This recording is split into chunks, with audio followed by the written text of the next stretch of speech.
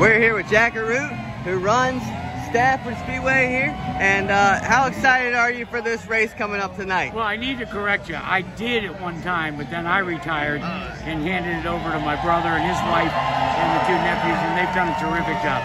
But I'm probably more excited than people would ever realize, because this entire starting field, I have a relationship with them through my regular job when I was on television, and to get to reconnect and to show them where I came from, to share with them my passion and my love, and it's really been a lot of fun the last couple of years.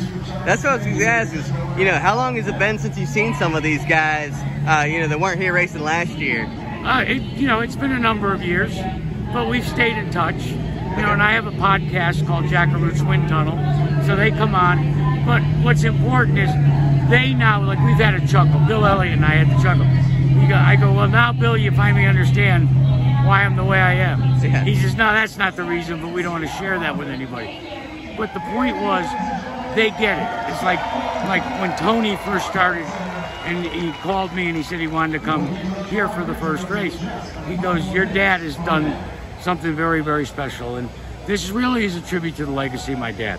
And I think about it, how ironic it is that we're running again at Stafford in the same period of time when we're all talking about the legacy left by Bruton Smith. Yeah. We're also talking about the legacy left by Earl Baltus that Tony has taken. There are few true visionaries in our sport, whether it's Big Bill France, my dad, Earl Baltus, you name it. But they always were comfortable in doing what they thought was right for the future. And, a lot of times they pissed people off. But to see it culminate with this and bring everybody together like this, look at that crowd. Sold out. Sold out. You can't get a seat. And I think that's the greatest tribute to my late father that anybody could ever make.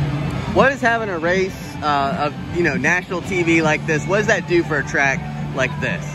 National television, we've always pursued it, and we've been very fortunate. I mean, we had the old NBC Sports World back in the early 80s cover one of our spring sizzlers. But I think anytime that you can get that sort of exposure, but more importantly, we're very, very fortunate. Flow Racing has done an incredible job. And what I mean by that is, take for example, our 50th anniversary spring sizzler.